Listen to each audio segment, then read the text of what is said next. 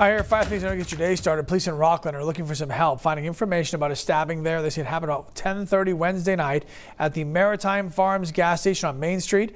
The victim was flown to a hospital in Portland. Officials say he is expected to be okay. If you have any information about this, maybe looking for this white car that the police are looking for, please give them a call with any information you might have. And some people staying at a homeless encampment in Bangor will be asked to leave today. City leaders announced plans to clear the site behind Hope House earlier this week. They say outreach workers have tried to connect people to services, but many say they aren't interested.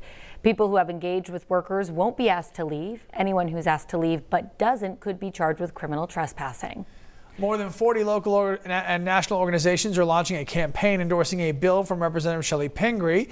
If approved, people applying for asylum would be able to start working within 30 days instead of the right now 180 days. The campaign, called Let Asylum Seekers Work, calls on Congress to pass the bill, especially as many businesses struggle with staffing. Bowdoin College graduate and Wall Street Journal reporter Evan Gerskovich is expected to be honored in Maine later today. Staff at Colby College are planning to award him with the Lovejoy Award for courage in journalism. Gerskovich has been in a Russian prison since March, where he faces spying charges. His parents are planning to accept the Lovejoy Award on his behalf.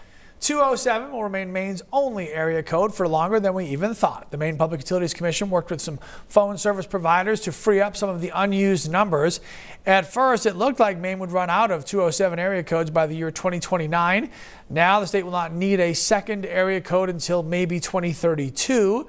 Staff with the PUC say they are planning to take steps to extend the life of 207. Beyond that, it is an odd sense of pride that Mainers have to have just that one area code. Only a few states out there that have just one, and Maine is one of them. So that's pretty good. Odd sense of pride is the perfect way to put it. Yeah, there you go. But it's something that we do care deeply about, and so I'm glad that we get to keep it going. So. Agreed.